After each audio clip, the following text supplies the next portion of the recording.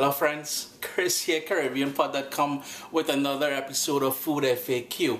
A request via Twitter. Chris, how do you season chicken as they do in the Caribbean? Well, this is very simple. I'm going to show you guys the basics of it, but remember, you guys can always tailor it to your own liking. You can use this for seasoning chicken and marinating it for grilling, for making stews, the brown stew or the sort of stew we make in the Southern Caribbean, or for making curry chicken as well. Let's get to it. In my bowl here, I've got a couple pounds of chicken. Well, I guess it doesn't matter how much chicken you have. If we're seasoning chicken, we're seasoning chicken.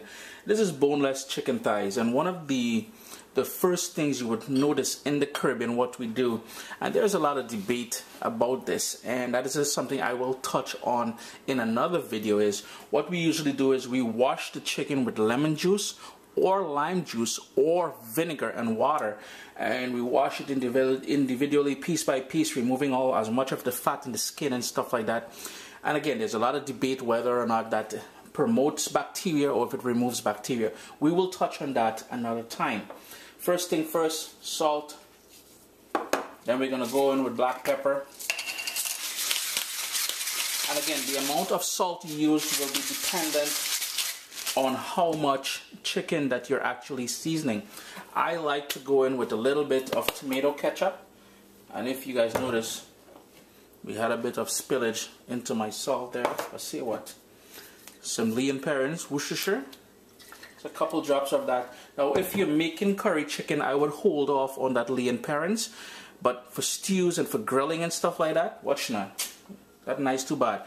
Caribbean green seasoning.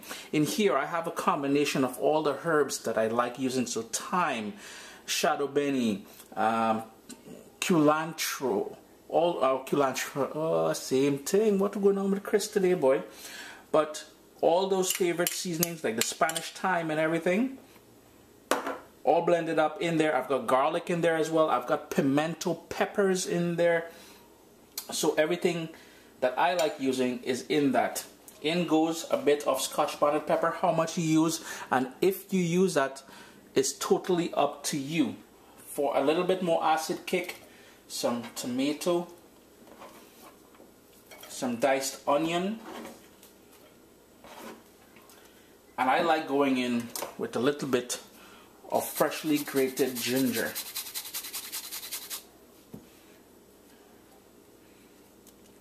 And then all we would do at this point now is give that a good mix. You really want to mix that.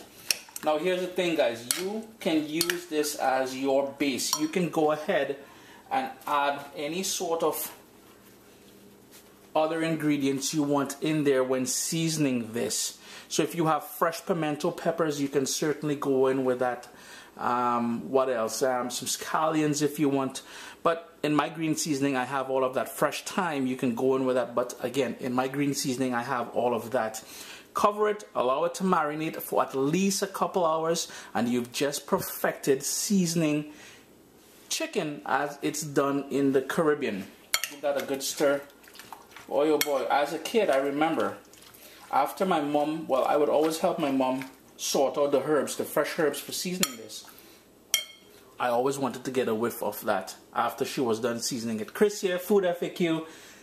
Hope you guys enjoyed the little quick video, how to season chicken as it's done in the Caribbean.